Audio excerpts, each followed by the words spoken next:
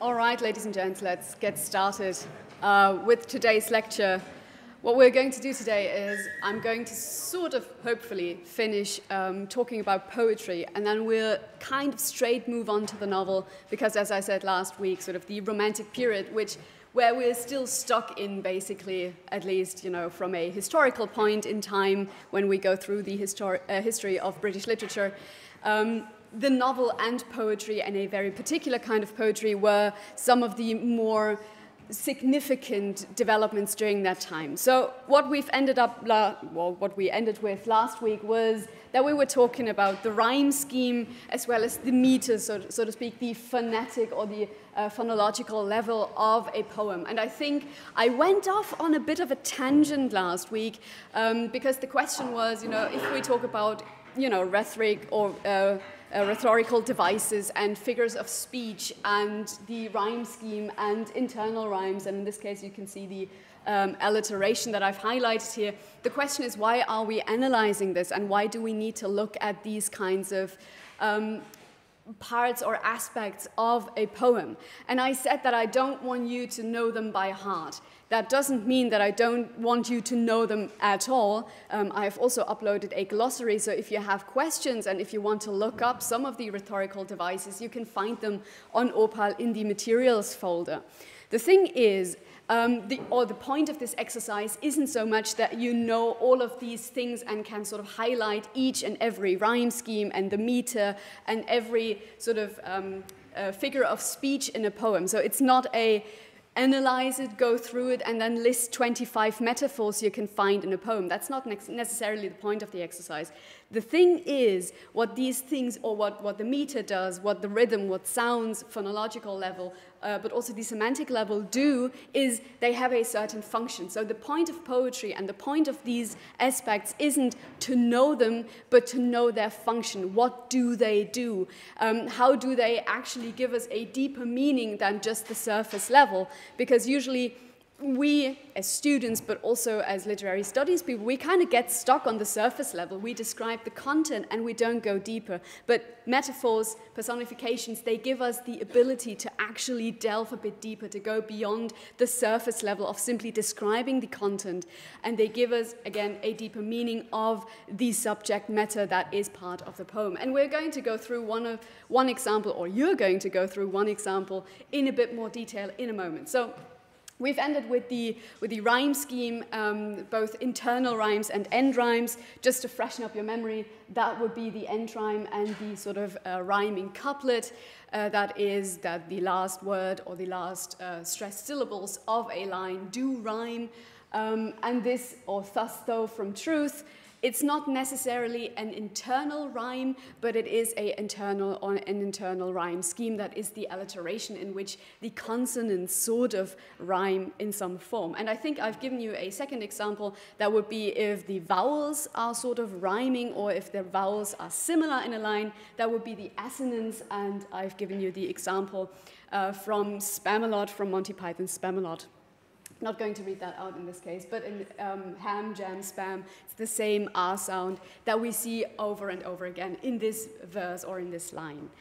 I'm just going to move on to, or move back to Dr. Syntax, and not so much the morphological level. So the morphological level is mostly about not the syntax, but the way words are repeated. So for instance, if every line would start with thus, that would be more of a morphological, or that would be part of the morphological level. It's about repetition, word formation, and word usage. This is not something we necessarily find in this poem. We're going to find that in a later poem. But what we certainly find is, or what we can sort of trace, is the syntactic level of the poem. And the syntactic level is simply that, namely how are sentences split and how are they sort of ordered in the poem. So in this case, those last 4 lines, he never will as an artist shine, who copies nature line by line.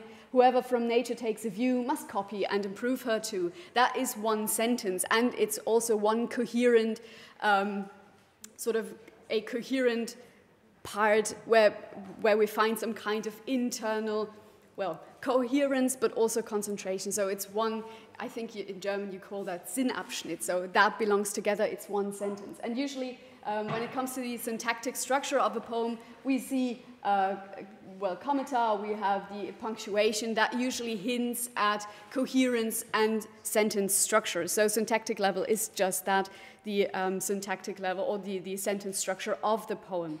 But again, I'm not going to go into too much detail here, but I'm going to give you an example for the morphological level first, as well as the syntactic level, especially in a poem or in this case, it's again the song by Spamalot, where that becomes a bit more clear what I mean by morphological level and by syntactical level, perhaps. So again, we have so try your luck in Camelot, run amok in Camelot, it doesn't suck in Camelot, we're knights of the round table, we dance whenever we're able, etc., etc. What, again, the morphological level is that Camelot is repeated over and over again, as well as we, so we, the knights of the round table. That is usually used in the beginning of each line, and that gives you a certain sequence of what happens, what do they do, and it's mostly like a bullet point or a bullet structure where they go like, we do this, then we do that, then we do that, etc., etc. So that's the morphological level in the sense of things are repeated. That can be words that are repeated, in this case we, but if, for instance, especially if you look at the larger poem, which you can't look at because I haven't put it on the slide, but so try your luck in Camelot is repeated multiple times throughout the song, and that would again be on a morphological level, the repetition of word formations and certain phrases. On a syntactical level, and again, just as a side note, we have the end rhyme here, right? It's a bit of a weird mix, so it's not as easy to kind of see as it was in the Tour of Dr. Syntax, where you have rhyming couplets in end rhyme, but in this case you have end rhymes, but also an interlocking or embracing rhyme in the sense of that table, able, rhymes, then you've got scenes, and then you've got cable. So again, you have the embraced rhyme that is the able, table, cable, etc. We also see a pretty good example for an internal rhyme, that's routine and scenes, or we have we do routines and gory scenes. There is an internal rhyme that we find here, which is not necessarily the repetition of ham, jam, spam, or thus, though. So it's not an alliteration, it's not an assonance, but it's an internal rhyme in this very line. On a syntactic level, we have, again, the sentence structure is that we're knights of the round table until that are too hot for cable. That is one sentence. We don't necessarily find interpunctuation here, so it makes it pretty hard to kind of figure out where does a sentence start and where does a sentence end. But if you look for coherent sentence structures in the sense of where does one action take place, where does another action start, that is usually where you get into the syntactic level. So try to sort of split up poems into parts and aspects of coherence throughout. So each and every stanza, for instance, often is either one sentence, so a stanza can be one of these coherent aspects of a poem, but usually we find, especially in poems that have no stanzas, we have to kind of put in a bit more work to figure out where coherence lies and where coherent sentence structures, for instance, end. So just to give you a little too long, didn't read or didn't listen, there are 3 levels, which I've said last week. So first we have the visual level. If you remember the poem that was shaped like a penguin or that was shaped like an altar, as well as the poem about the leaf that falls down, that sort of personifies in some form the loneliness that is being talked about in this poem, we find the visual level. So this is purely about how poems are structured visually. So what do they look like? And that should usually be your first step if you want to analyze and interpret a poem. What does it look like? Does the shape, for instance, already hint at the content? How does the shape maybe subvert the content? So if it's a poem shaped like a penguin and it's about polar bears, that would be a subversion of what you perceive to be the content of the poem. So structure as well as visual art, so to speak, is quite important. It doesn't mean that it transcends the content, but both need to be tied in with one another. But visual level and visual dimension should be the start of your analyses usually. The second one is what I've gone through, that is the rhythmic acoustic dimension of a poem, and this is sort of what we've kind of exemplified, or what I try to show you with the example of Dr. Syntax, namely that this is the musical aspect of a poem, and there is the phonological level, meaning the sound, the meter, the sound, meter, rhyme scheme, etc. The morphological level, that is the repetition of certain words, formations, idioms, etc., etc. And the last one is the syntactic level, that is the sentence arrangement, enjambment, etc., etc. So this is purely on a how does the poem sound, and how does the poem sort of read to you. And it's, of course, you know, poetry is something that can be read in silence, but it can also be read out. And usually, as it is with drama, as it is with plays, usually it has a different kind of feeling if you read it out loud, because then you can definitely easily see the meter, the rhyme scheme, the rhythm of this poem. And last but not least, the third level, that is the schematic level, or the lexical thematic dimension. That is where we see figures of speech, where metaphors, personifications, etc., etc., sort of fall in. And again, I've said that I don't want you to know all of them, but some of them. And this is sort of the question, and this is also where poetry gets usually really hard, because that is what, you know, a German lecturer would call a Transferleistung. This is where you have to move on from the language and you have to look for the so-called deeper meaning. And that's usually pretty vague if we talk about poetry having some kind of deeper meaning, because what does that even mean? How do we go beyond the surface level? So, which brings me to the question of how do I actually analyze poetry? How do I go about that? Again, as I've said, the first part should be you describe the poem. What is the poem about? How is it structured? What does it look like visually? That is the first thing. You don't go too much into detail in this very step. It's a pretty basic and pretty surface level step at first.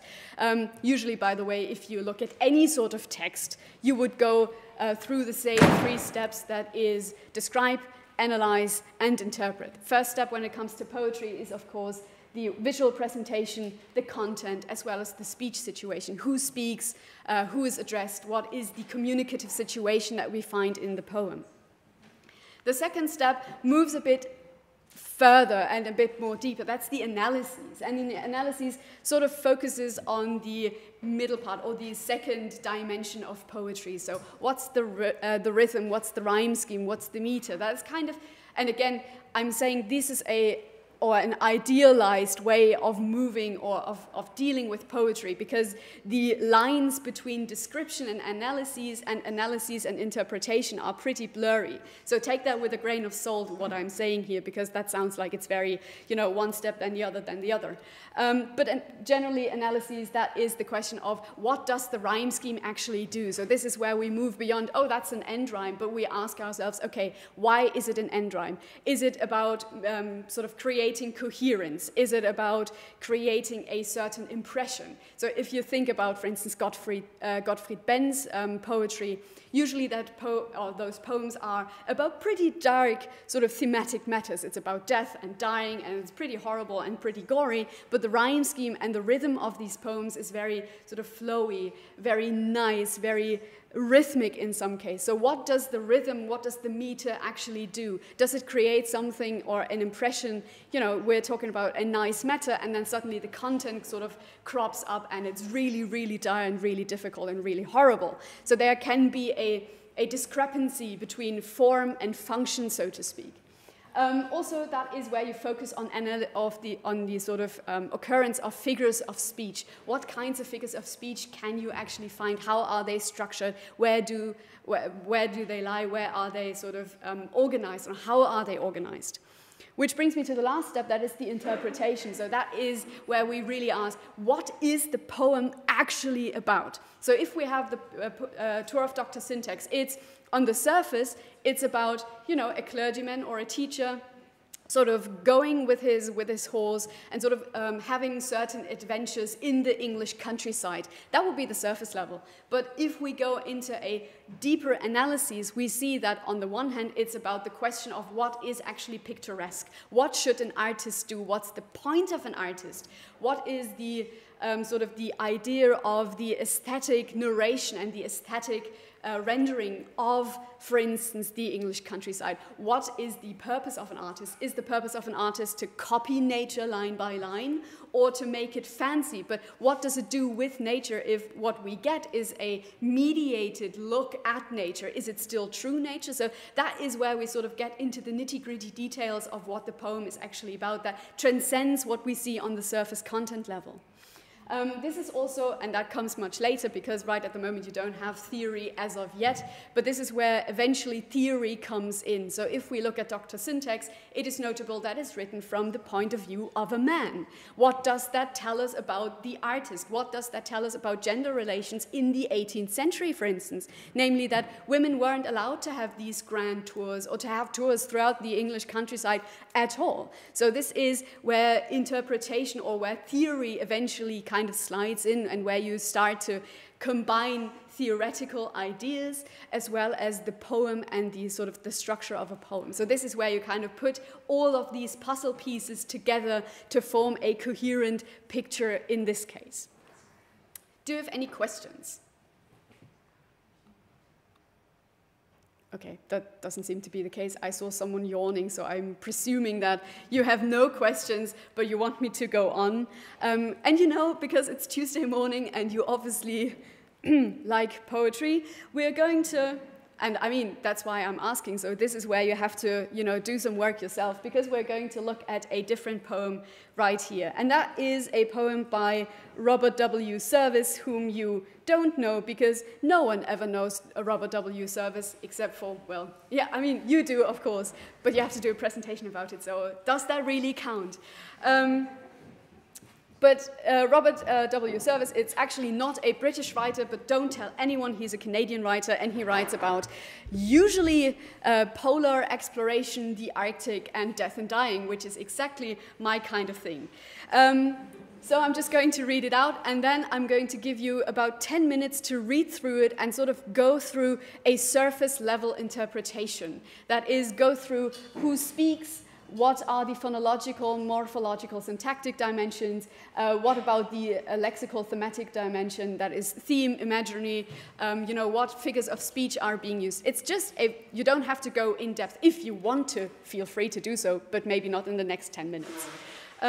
Service writes, "This is the law of the Yukon, and ever she makes it plain. Send not your foolish and feeble, send me your strong and your sane. Strong for the red rage of battle, sane for I harry them sore. Send me men girt for combat, men who are grit to the core. Swift as the panther in triumph, fierce as the bear in defeat, sired of a bulldog parent, steeled in the furnace heat.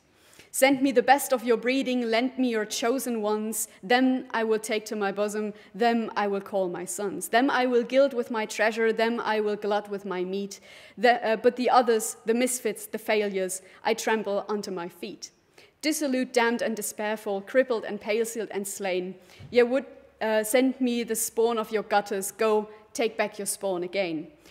So again, you've got 10 minutes, read through it again, talk to whomever sits next to you, and yes, exactly. If there are two people on the row, you of course have no choice, but generally talk to the person next to you, go through each and individual sort of dimension, and then we'll kind of get back together in 10 minutes, and I want to hear your take on this poem. Yeah. If there are any questions, of course, feel free to ask me.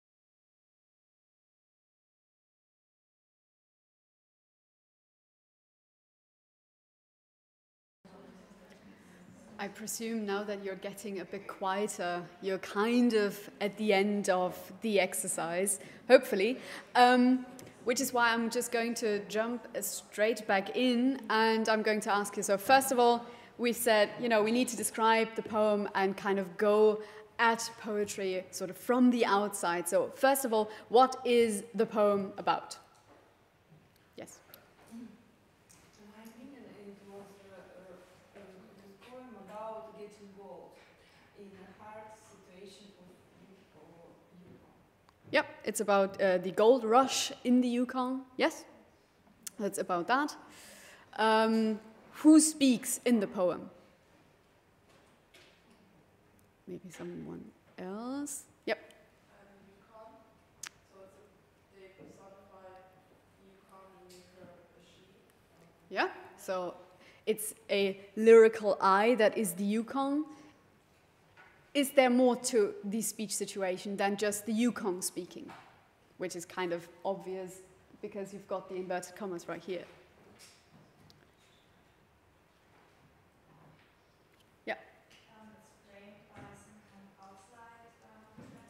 Yep, there is a lyrical I that speaks in the first line. This is the law of the Yukon, and ever she makes it plain. That's a frame narrative or a sort of narrator that creates this frame narrative. So the speech situation changes from the first line to the second line, from a sort of lyrical I that is narrating the story, or the narration in this case, to the Yukon herself, who speaks and who directly addresses the reader or the implied reader in this case. So speech situation is both a lyrical I as in a narrator, and then it changes to the lyrical I being the Yukon.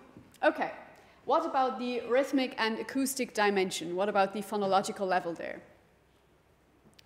You know, not meter, but rhyme scheme, etc., etc.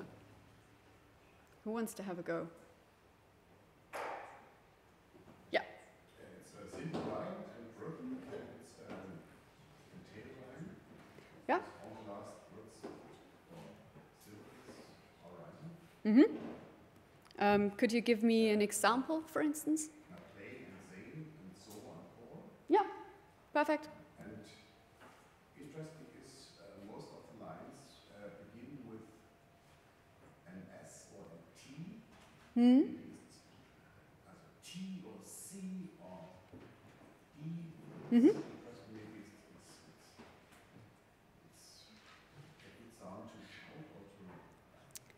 It's, I think in this case, it kind of personifies the nature of the Yukon. It's a very harsh sound that, you know, you start with a very hard consonant. That's a very sort of immediate start, so that kind of personifies the rough nature of, well, the Yukon herself. Yeah? So we start with send, strong, swift, sired, send, them, but the others, which kind of does not fit the bill, but yeah. What else? Anything else you find interesting? We have the end rhyme, we have these sort of similar consonants in the beginning. What else do we have?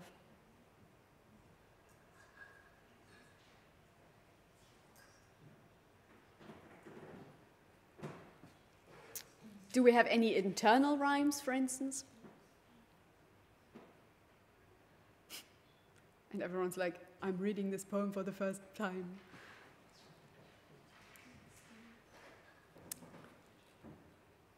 Okay, just going to go on. So we have, for instance, gild and glud. That's very similar to consonants. So we've got two consonants or two or more consonants that are being repeated with little change. And we have that twice. We have gird and grit and gild and glud.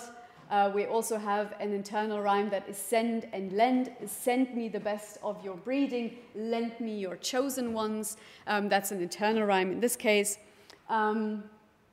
We also have the alliteration in the second to last line that is dissolute, damned, and despairful. We also have that in the third line, the red rage of battle. And as you so rightly said, we have an end rhyme, plain, sane, sore, core, defeat, heat, one's sons, meat, and feet. Again, this is a rhyming couplet and an end rhyme, so we've got both internal rhymes and end rhymes in this case, with a very traditional rhyming couplet forming the basis of it. What about the morphological level?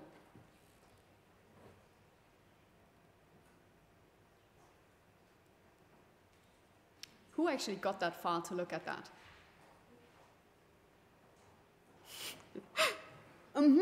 Resounding silence, which is fair, I suppose.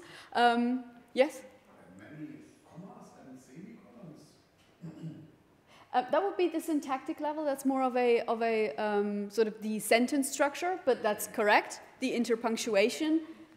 We've got the colon, and then we've got sort of the semicolon and the commata. So that's very long sentences in this case that we find here, with a lot of I think Gedankenstriche and another sentence being added to it. Yeah. Yep.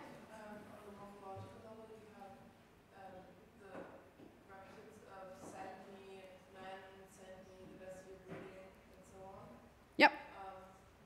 And there's also the repetition of them will I take, them will I call. Yeah, absolutely. So we've got send, not you're strong and you're foolish, send me men, send me the best, them I will take, them I will call, them I will gild, them I will glut. So this is again repeated over and over again. So we find on the morphological level a parallelism where the same phrase is repeated in the beginning of a line or in the middle or even at the end of a line. So there's always a constant repetition of the same phrase that we find in this poem. The syntactic level I've already sort of talked about. It's pretty long sentences where one coherent sentence is, for instance, the first 6 lines, which is, even for a poem, pretty long. And you need, or technically you need, each and every line in order for the entire sentence to make sense. What about the lexical and thematic level? Or maybe even something that you found, or you know, from the rhythm, from the way words are being used, that you found familiar, for instance. Although that's probably pretty out there, which you might not even know. What are figures of speech that you found most notable in this very short excerpt of the poem? That sort of means, did you find any of them? Oh, sorry, I didn't see that raised hand. It was just too far away. Yeah. Uh-huh. Yeah, for instance.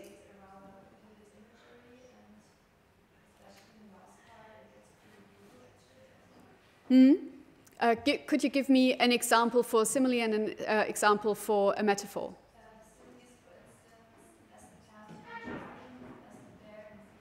Yeah.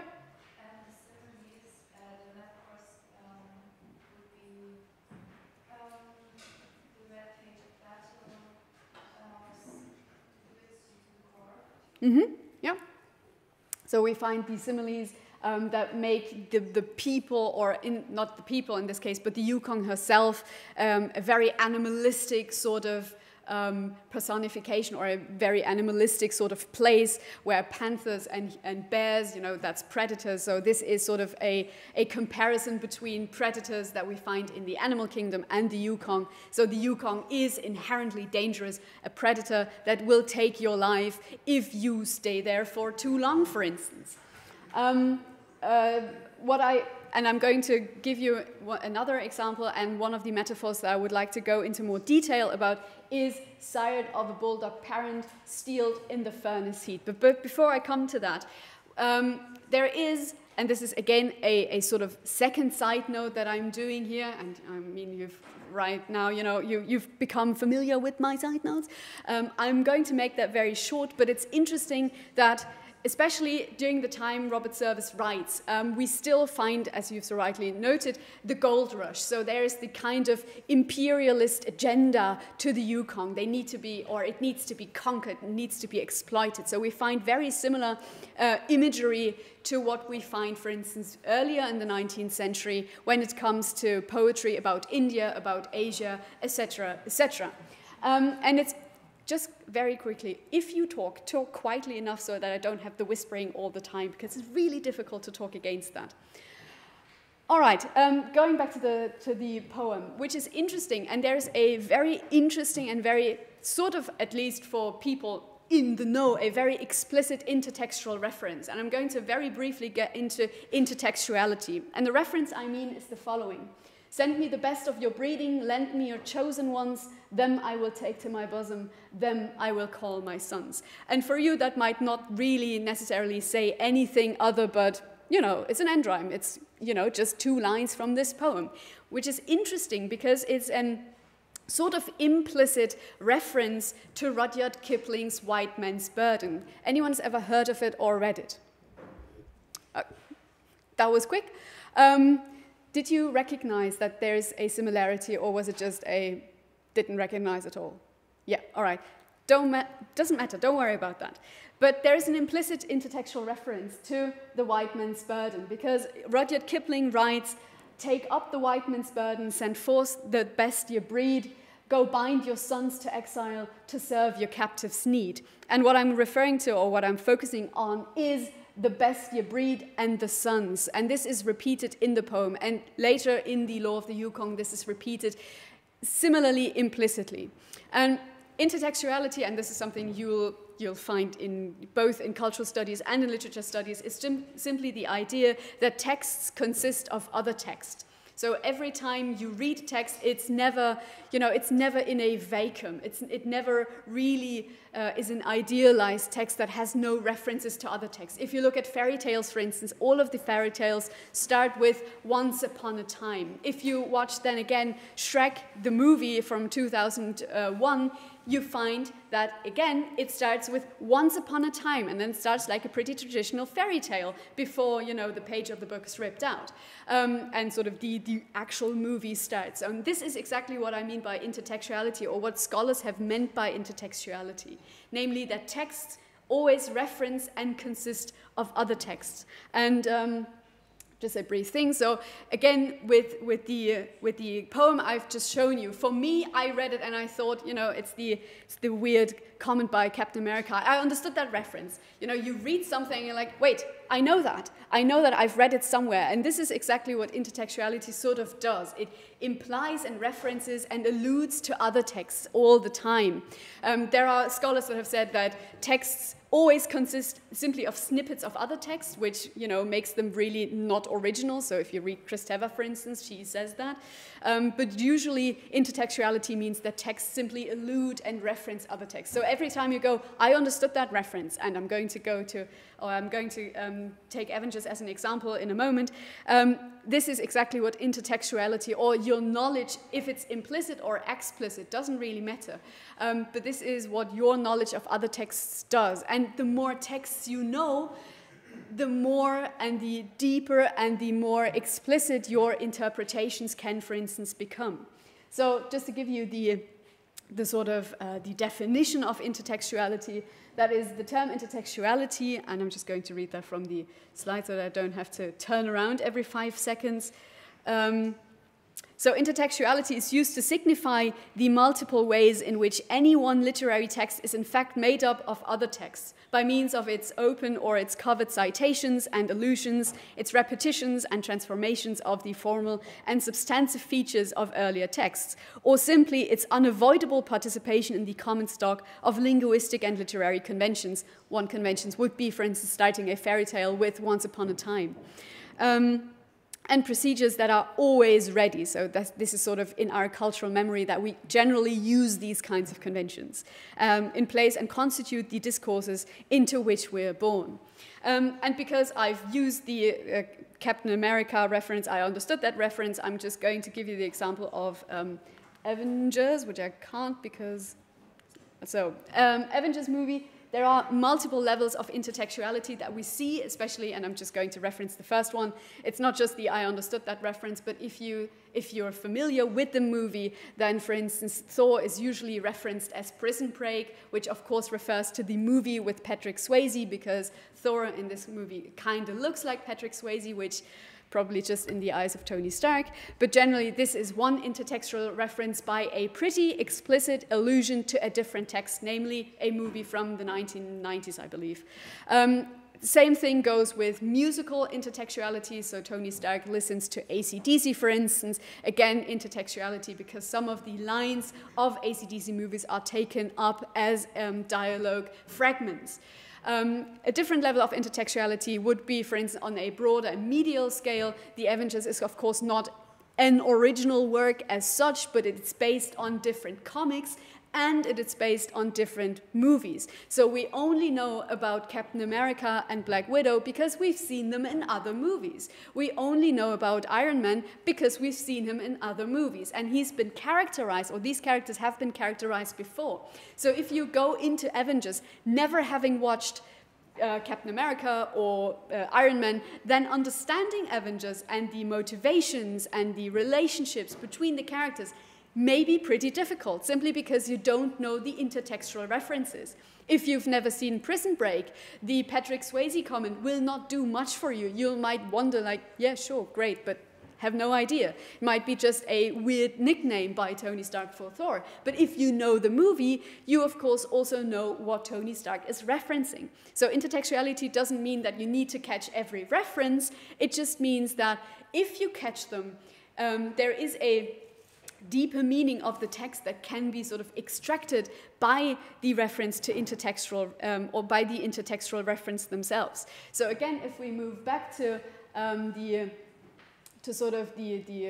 send me the best of your breeding and send me the best you breed, this is not just similar, but it is, of course, similar in the sense of the sort of thematic level. So the white man's burden is about white men, the British in this case, needing to civilize other cultures, needing to civilize and educate the savages and the uncivilized that they have ruled and they have garnered with the empire. So the captives need, so to speak, the captives are being called half devil and half child. So there is the idea of education, of civilization.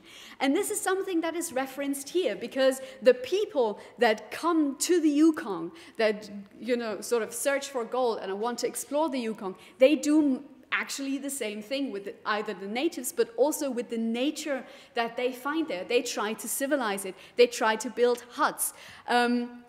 And generally, it's also interesting that the white man's burden is about, of course, middle class and upper class people going to the colonies and civilizing them, because they have the cultural capital to do that. And in this case, the Yukon makes the same kind of claim. It doesn't want to have the dissolute, damned, and despairful. It wants to have the best year breed. So there's a link between Rudyard Kipling's White Man's Burden and Robert W. Service's Law of the Yukon. And I'm going to give you sort of a very second brief excursus on the matter of metaphors. So what I'm going to focus on is side of a bulldog parent steeled in the furnace heat. If you had to interpret that, how would you go about that? Are there references you immediately get, for instance?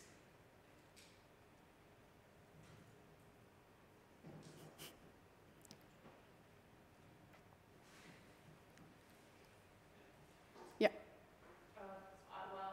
Steeled in the furnace of heat, I would personally interpret it as someone who has fought in a battle, maybe, and will not be brought down or surprised by it when they have to fight again, and who knows how to take orders, maybe? Yeah, absolutely. It would also be someone who comes from a industrialized country, for instance, the furnace heat and the steel making, that is a weirdly 19th century reference to industrialized states, but it would also very well go with a battle-hardened person, someone who can stand the heat in this case, and who's steeled enough to do that, yeah? Where do these men come from? I mean, I've already kind of said it, but that becomes evident in this metaphor. The reference to the bulldog parent. The bulldog parent in this case would be a reference to John Bull. I'm going to get into what that means in a moment, but John Bull, for instance, would be indeed the reference to that. The bulldog parent is, of course, Britain and the British Isles. And when we talk about metaphors, we usually have two kinds of levels and two kinds of dimensions to the metaphor. I'm just going to give you that. So one, we have the source domain that provides the vehicle. So what I say is sired of a bulldog parent, steeled in the furnace heat. That is just on a linguistic level. That's what I'm saying. But the question is, what do I mean by that? And that's the tenor, so to speak, of the metaphor. That's the target domain that holds the tenor. What do I mean by that? And this is somewhere where salient features in the middle are important because they do the transfer for you. If you've never heard of John Bull, and if you don't know anything about 19th century, the representations of Britain in the 19th century, interpreting this metaphor might get a bit difficult.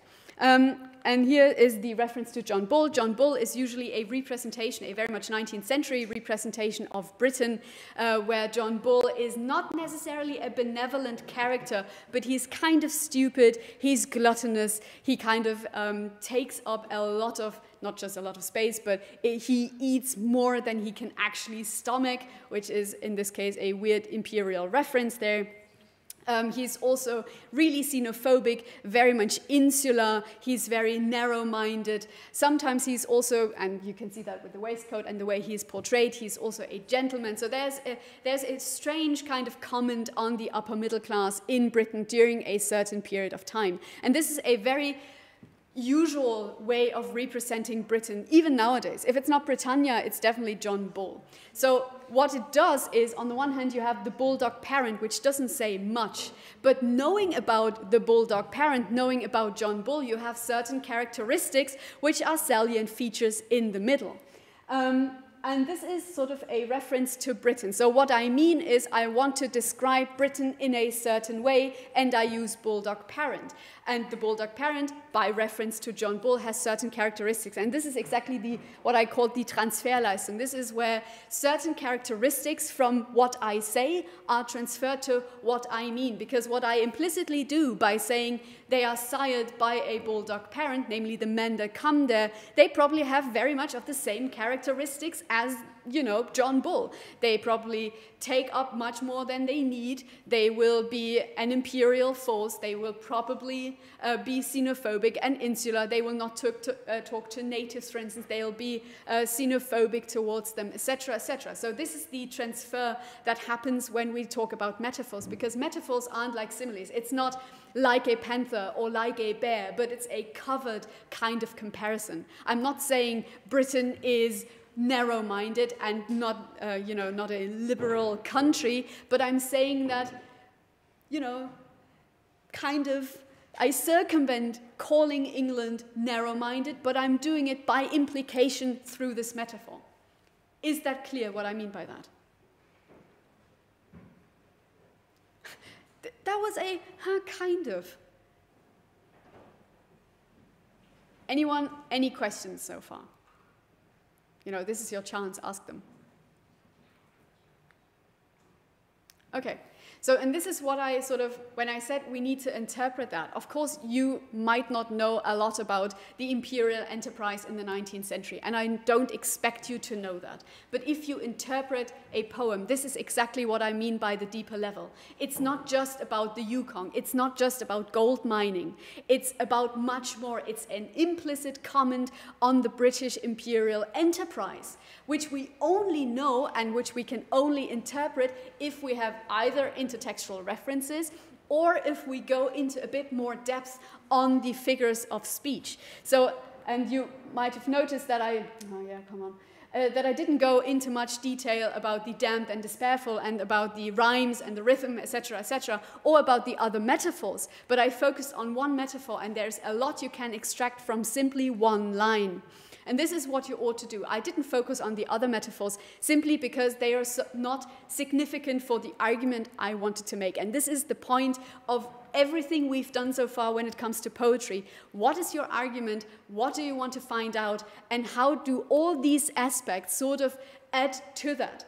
The damned, dissolute, damned, and despairful, and then you have crippled and palsied and slain. So that's a very different rhythm that is being created. So you know, what do these features mean? What do they do? What is their function? Because we, of course, focus far more on the dissolute, damned, and despairful, simply because that's a certain rhythm to it. The and by crippled, when it comes to crippled and palsied and slain, that kind of takes us out of that rhythm. So the focus of this line is on the first three on the first three words. Why do the poem wants us to focus on it? Why does the poem use sired of a bulldog parent? Why doesn't it simply say they come from Britain? I mean, obviously it doesn't rhyme the same way, but why does it use this sort of metaphor? What is the point of using these things? And this is where we go into the come on, it's Tuesday morning, into the interpretation. This is sort of where we figure out, why are these things used? Why are they put in connection to one another? And this is sort of what you ought to do. And, you know, if you're in your first year and your first semester, that's pretty difficult, and you might be pretty confused, and it's really daunting. Don't worry, that is something that gets easier the more often you do it, which is why you'll probably have to do it in the tutorial, simply so that you practice. That's a skill you acquire by practice. And that's also, you know, if you tend to read and if you study for the longest time, that sounds really awful, but generally, the longer you study, the more texts you know, the more intertextual references you get. Again, no one expects you to know all of these things, you know, by your first reading. But generally, that is something you need to practice and you need to put into relation. Form and content together sort of makes the meaning of a poem. Again, any questions concerning poetry? Yeah. Well, what if we get a text and, for example, in this one we don't know John Bull and something like that, so will there be a little reminder 2 years on the side, or? Is it a question of what do we do in the final exam, or is it a general question of what do we do if we get a poem? No, just a question in the final exam if we don't get the references in the text. Let's put it like this. We're going to go through some of the theory, so we're going to go through Orientalism and gender theory, etc., etc. So you will have certain references, but I don't expect you to immediately know, ooh, bulldog parent, yep, that's John Bull. I mean, now I expect you to know it because I've talked about it in the lecture. But usually, if there's something that really needs an intertextual or a deeper meaning knowledge, then I would give that to you, but I'm not going to take a poem where I'm sure that no one knows what the fuck the poem is about. So this is not what I'm going to do, simply because you need to do it in a short amount of time. You've got 90 minutes. I'm not going to give you the law of the Yukong and then go like, and now in 10 minutes, everything. That's not what, not going to do that. Again, everyone has their own reading when it comes to poetry. So a friend of mine, for instance, didn't catch the white man's burden reference, and only when I read it out, she's like, huh, yeah, sounds familiar. But again, it depends on how much foreknowledge you come with at the text, so to speak. Again, Avengers example, if you know the rest of the movies that came before it, Avengers will make a lot more sense than if you come at the movie without that kind of foreknowledge, okay? Brilliant. And usually, I mean, if you get a poem, you have time to research it. So you probably Google, like, interpretation of white man's burden. If you do that with Robert Service, nothing will come up because no one ever talks about him, which is really sad because his poems are really cool. Anyway, moving on. Are there other questions concerning poetry? Because if not, I'm going to move on to my... for a second, I want to say personal least favorite part, but one of the sort of more famous, more familiar to you kinds of genres, that is the novel. Fun. Let me just get my notes ready and then, okay. Again, we are still kind of in the Romantic period, so I'm going to be using excerpts mostly from the 19th and 18th century, but I'm going to explain most of things like narration, focalization, etc., by the help of one excerpt and one novel that you know, that is Harry Potter and the Philosopher's Stone, so I'm going to focus mostly on that. It's good that at least some of you got, yay! At least a novel people actually know, and it's not John Milton that no one really knows. Anyway, first of all, what is a novel? Again, I'm always starting with definitions, and spoiler alert, we don't have the sort of definition of a novel, but I'm going to give you a quote by Virginia Woolf, not just that you've ever read Virginia Woolf, but mostly because she describes the novel more or less exactly as it is. She says that the cannibal, the novel, which has devoured so many forms of art, will by then have devoured even more. We shall be forced to invent new names for the different books which masquerade under this one heading. And it is possible that there will be among these so-called novels one which we shall scarcely know how to Christian. It will be written in prose, but in prose which has so many of the characteristics of poetry, which is interesting that Woolf writes that in the beginning of the 20th century, when in fact we know sort of novels or works that are written in poetic language or in the sense and the structure of poetry, but are actually narratives. So the novel isn't something that simply appears in the 18th century with Jane Austen and suddenly, bam, we've got the novel, but it has precursors, and two precursors in particular. One is the epic, and one is the romance. So when it comes to the epic is something you know, it's a longish ballad. It's written usually in poetic language, as in the structure of a poem. It rhymes, it has internal rhymes, etc., but it usually tells a grander narrative. So it's usually very long, it's not brief. There are often directly described sort of lyrical eyes or addresses, or addresses, so to speak, within the poem, so it tells a longish story. Usually the epic has at its core a hero that has a larger goal than himself. So it's not necessarily a fleshed out character with, you know, own and individual motivations, but that hero has a larger goal. So usually during the, if you look at the Arthurian legend or the Green Knight Gawain has a larger goal and a larger motive that does not necessarily have to do something with his own intrinsic motivation, but that's usually he's being put on a quest that has mythological, historical, or religious sorts of functions or goals. So that is the epic. So we've got still written in poetry or written in sort of poetic form, but telling a grander narrative, which with a pretty sort of, I don't want to call it a flat character, but with a very simple and narrowly defined kind of hero. With later on, especially with, I think in the late Old English, Middle English period, we see the sort of occurrence of the romance, and the romance changes things a little, because suddenly the plot is much more focused. It's not about, you know, a grand goal, but it is about a unified plot, a very goal-oriented plot, because the point of a romance isn't that there's some kind of mythical goal the hero has to fulfill, but it's, you know, about having a happy ending in the end, sort of getting the girl and then ending on a happy note. So the scope of it is not as broad as the epic. It's not about heroes, and it's not about journeying across the world. If you look at Homer's epics, for instance, the Odyssey, that's not necessarily what we find in a romance story. It's much more contained, much narrower. The scope is not as broad, the plot is usually unified, and the character is much more individualistic. The point isn't that the hero is the sort of blank slate where you can project any kinds of motivations onto him, and he's not this grand hero that is always triumphant even when he fails, but we have the flaws of the character, and the human flaws in particular are being put to the forefront of the romance narrative.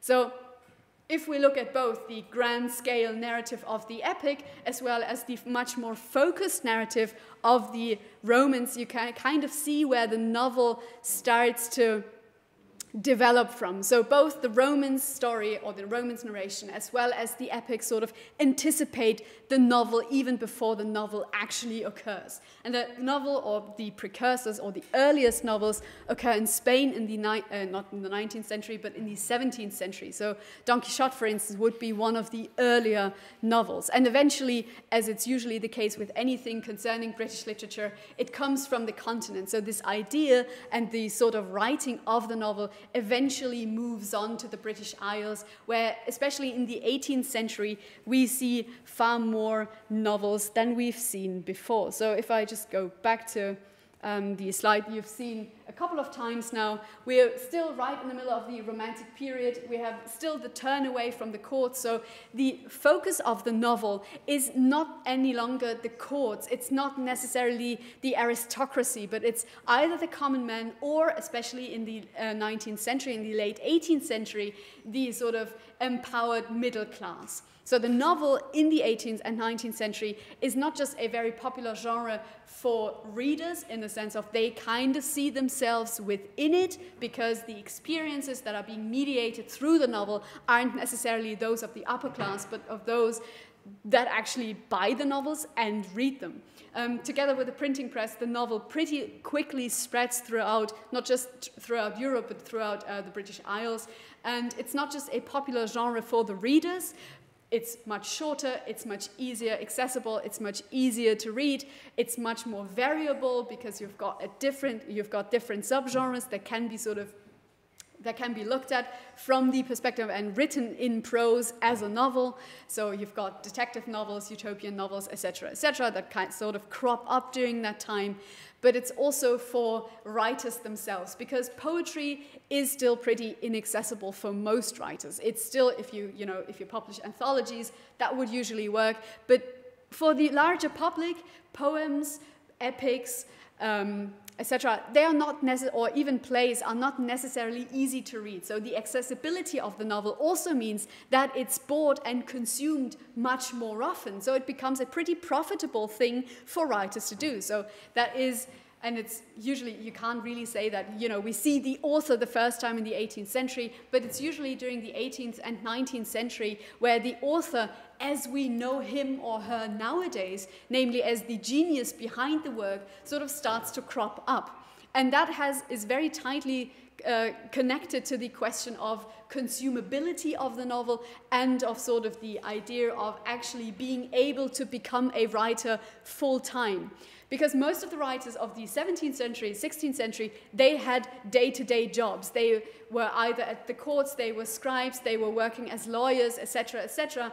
And writing came second-hand, or basically as a second thought. They still wrote, but not as their main job. And this is something that changes rapidly in the 18th and 19th century, because suddenly people can afford to live on their own writing. Whether that's Charles Dickens, who publishes, and at that point still in installments, so it's a serial publishing where you get, for each installment, you get paid for that, which is why if you read Charles Dickens novels right now, at each and every chapter you have a kind of weird summary. So in the last chapter, this and that happened, where you're going like, I've just finished the chapter, I still know what happened, but that's because, they were compiled afterwards, after they had already been published in installments, which is actually a pretty ingenious move. You first publish it in installments, and then you publish an anthology, so you sell twice as many, or you basically sell the same story twice, just one is spread out and the other one is as an anthology. So it's like a box set of any series. You watch it as in episodes, and then you buy the entire box set, so you pay twice basically for the same episode. Anyway, but this is sort of the precursor of novels, as well as the sort of rise of the novel in the 18th and 19th century. And when we were talking, or when I was talking about poetry, I gave you this sort of communication model, where you've got the fictive speaker, the lyrical I, the subject matter of speech, and the lyrical thou, which is pretty simple. I mean, it's not as simple as sender and receiver, but it's still pretty simple-ish, at least. With the novel, that becomes a bit more detailed. Not difficult, but certainly detailed. Because suddenly, the sort of lyrical I, or the narrator, isn't necessarily the character that's actually speaking in the novel. So we have a different layer that is added right in between. That is the intratextual level right in between, namely that the level of characters and the story. Usually you have a narrator that tells, so basically you've got the real historical author. I'm taking J.K. Rowling as an example. It's not necessarily a historical author, but an author. And she has a narrator within Harry Potter, which is not the same person as J.K. Rowling. It's a narrator that narrates Harry Potter. And within the novel, basically within Harry Potter, there are characters that speak. So there are Harry and Hermione. They do have a dialogue. They do Harry in this case would be the sender with Hermione being the receiver. But this is set in a larger context where the narrator is addressing you as the implied reader, or an implied reader, not necessarily you, because you are still the receiver.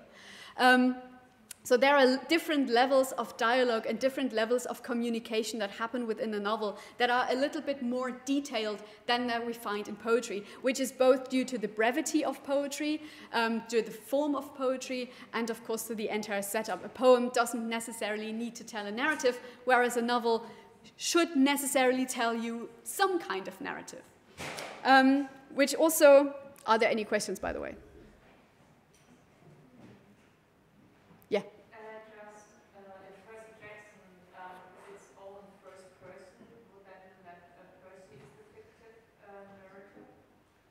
So if everything is written in like Moby Dick style, call me Ishmael, I was there doing this, that, and the other. Or, well, if we let's imagine Harry Potter would be written in first-person narration. I, Harry Potter, live with the Dursleys, which would be awful to read. Anyway, but then again, the sender would still be the historical author, J.K. Rowling. She writes a story, whereas a narrator, which could be Harry, I, Harry Potter, do this, that, and the other. This is where sort of the fictive narrator and the character as an addressee would sort of kind of blur, simply because it's a character that is set in the same story. So it would more or less be still a character, because we can't really know whether Harry that writes, or in this case it would be, I, Harry Potter, lived with the Dursleys. Just imagine it's still written in first-person narration, but it's not in present tense, but in past tense. Then it would imply Harry is now older, and he has lived, at some point in his past, lived with the Dursleys. So Harry, as an older man, for instance, would be the narrator, whereas Harry, in his younger years, I spoke to Hermione that day, would be the character as an addresser. And this is something similar, even if it's written in present tense, because even in present tense, writing takes place after the thing has happened. So there's always the implied narrator who tells this story afterwards. You usually don't tell stories, you don't go write everything down, even then it would be sort of after the fact that it has happened. So there's, even if it's in first-person narration, and again I'm going back to Moby Dick, for instance, the book literally starts with, call me Ishmael, I was blah, and then he talks about his voyage and the sort of hunt for the white whale. But in this case, Ishmael, after the fact he's been on this voyage, writes the story. It's still the same person, and it's still the same character, but at different points in time. So this is usually, again, the lines may be blurred, but even in first-person narration, you usually have an older and a younger kind of character that tells the story. So who tells the story and who sees it does not necessarily have to be the same person. Okay? Brilliant. Any other questions? Okay? That does not seem to be the case, which is why I'm going to move on and confuse you a little further. You remember, yes, sorry about that. You of course remember that I said something about discourse, and discourse being the way we define things from certain perspectives and from certain viewpoints, right? Okay, brilliant. Usually that is not included in the introduction to literature studies, simply because people tend to be confused between the Foucauldian discourse, which we've talked about, remember the small Yoda figure, and the narrative discourse. It's still kind of ish the same thing, because narrative can usually be separate. I know, I'm going to hopefully explain, and I hope it'll make sense. Usually, generally I would recommend you to remember the Foucauldian discourse and not the narrative discourse. Anyway, and if I ever ask you in a later seminar, what is discourse, and you go like, it's how a story is told, I'm not going to be pleased. Anyway, a narrative can usually separate it in both a story, or the story level, and the discourse level. The story level is pretty simple. It's what is being told in this narrative. Whereas the discourse, and again, this is why I sort of shoehorn the Foucauldian discourse back in. We said that it provides us with a certain language of how to talk about certain things. So discourse on a narrative level kind of does the same. It's how the story is told. From whose perspective is it told? Through whose eyes is it told? Who tells the story? Where is that person situated? Etc., etc. So it's kind of the same, but not really. Again, I'm going to make plain, if I say narrative discourse, you know, it's about narrative and the story and how it's being told from a, you know, time frame, narrator, etc., etc. And if I say Foucauldian discourse, I mean something slightly different.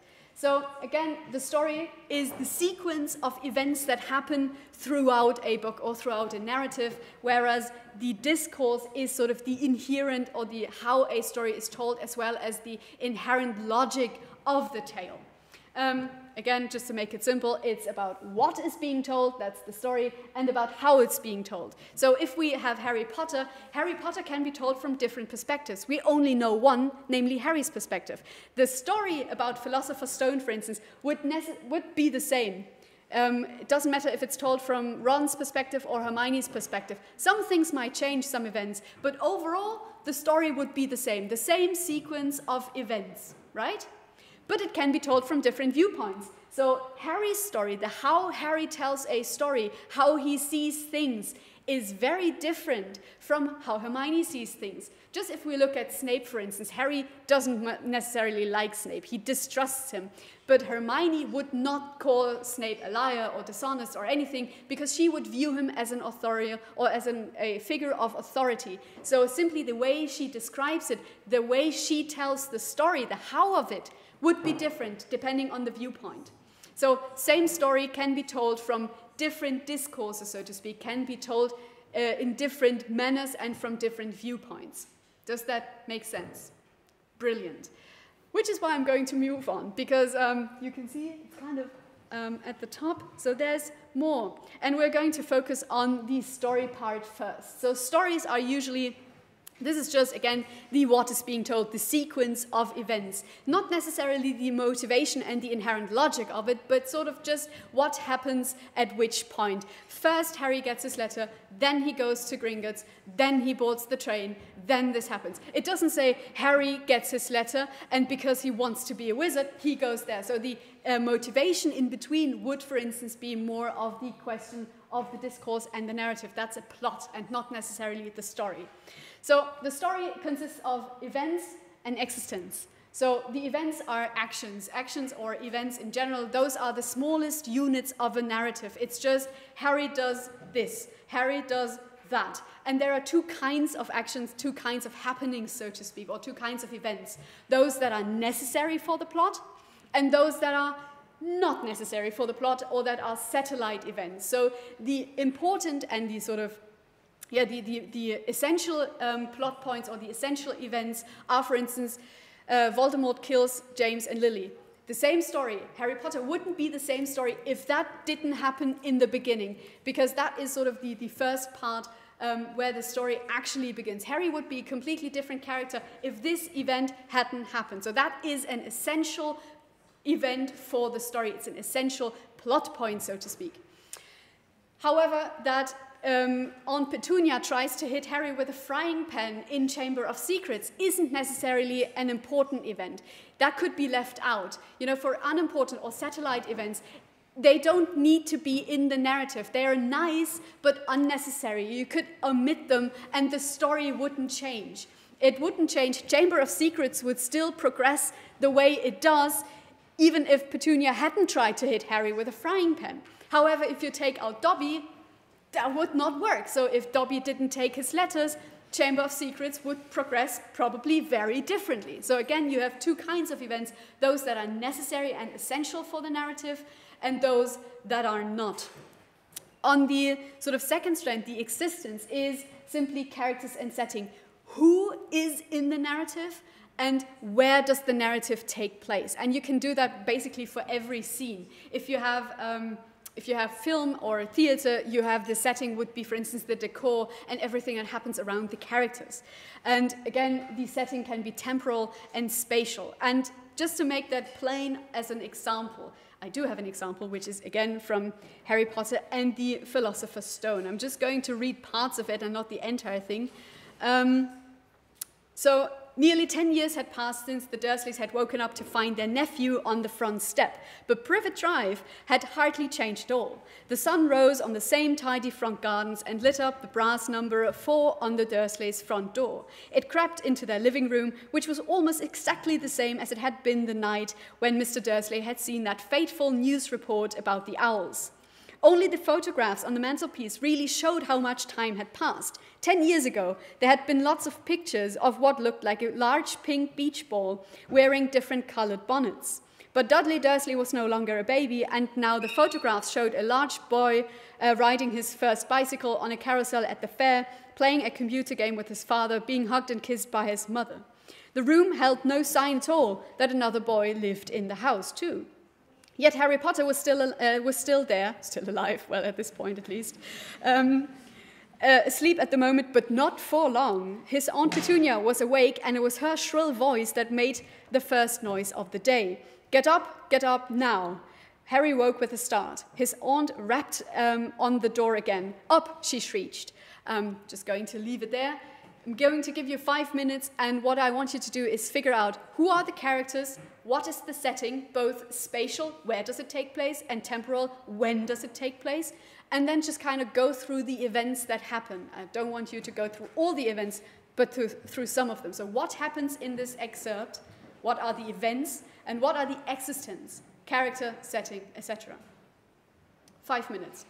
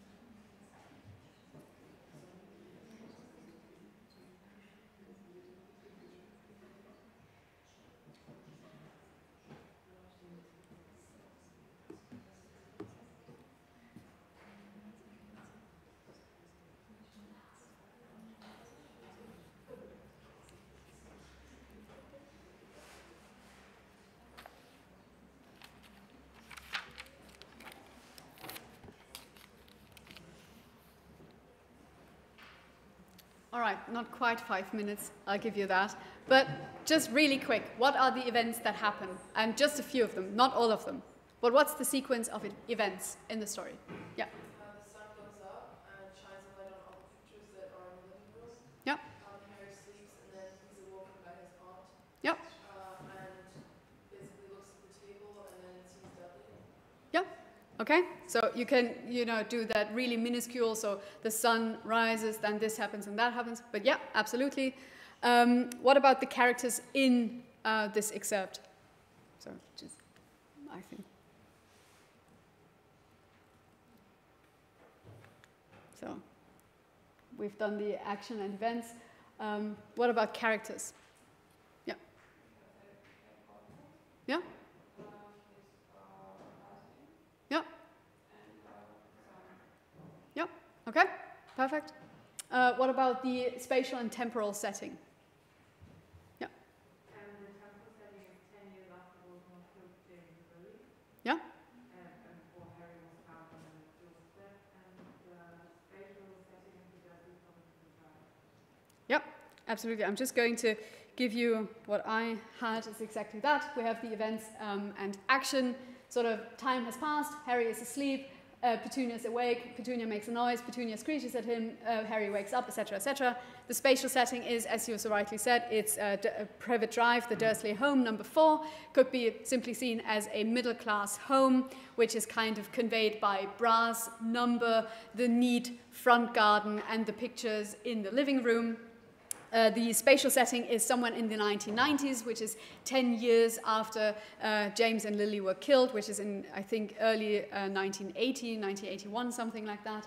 And the characters are Petunia, Mr. Dursley, very hidden in some kind of side sentence or kind of side reference, Harry and Dudley, and when it comes to the characterization of them, we see that Harry is far more in-depth portrayed and far more characterized than, for instance, his aunt. His aunt is more or less a type, simply or similarly to Dudley Dursley. Dudley, Mr. Dursley, as well as Petunia Dursley, are, at least in the first 3 to 4 books, very flat characters. They're mostly types. They can be described by one simple sentence. Dudley is the bully. Vernon Dursley is the uncle and the bully. So that is pretty simple. But Harry is far more complex. So we have round characters and flat characters. Round characters are those that have some kind of inherent complexity. They can be described or cannot be described in one sentence because Harry is a lot more than just a type, whereas most of the other characters in the books, if you think, for instance, of Umbridge, Umbridge is a type. She's just this awful teacher that no one likes. And there is no real complexity. Harry Potter, the series, does never go into more detail about Umbridge's motivation, about her past, etc., etc. It's very flat, it's very narrow, and that stands in contrast to the protagonists or the co-protagonists of the Harry Potter series. So being a round or flat character kind of depends on what kind of character you are and what your function for the narrative is. Sometimes there are also flat characters in the sense of protagonists. If you think of the Lethal Weapon movies, which I'm even not quite sure if that popular cultural reference really works, because not everyone might know that, but I'm just, you know, if you ever want to find out what I meant by that, just kind of Google it in this case. But the main protagonists are super flat characters. Or think of Die Hard. The main character isn't necessarily one that has a lot of complexity. But it does, the genre in this case, the detective novel or the detective thriller, does not really need a round character with a lot of depth and complexity. But it needs a type, someone, a blank slate, like the hero of the epic, so to speak, where we can project certain motivations onto them. But generally, if the character is a protagonist, if he's at the center of the narrative, the character is usually more complex than just being a type. Again, we could argue that Harry Potter would be a very different book or very different novel if it was written and told from the perspective of Umbridge, which I now would like to read. Anyway, but before I go into more depth on characterization, etc., or before I move on to discourse, I'm going to end the session here. Just for reference, next week there won't be an introductory lecture, but we'll see each other in 2 weeks' time. So next week, no lecture, but the week after there will be a lecture. So I'm going to see you in 2 weeks' time, same place, same time. Have a good week and see you then.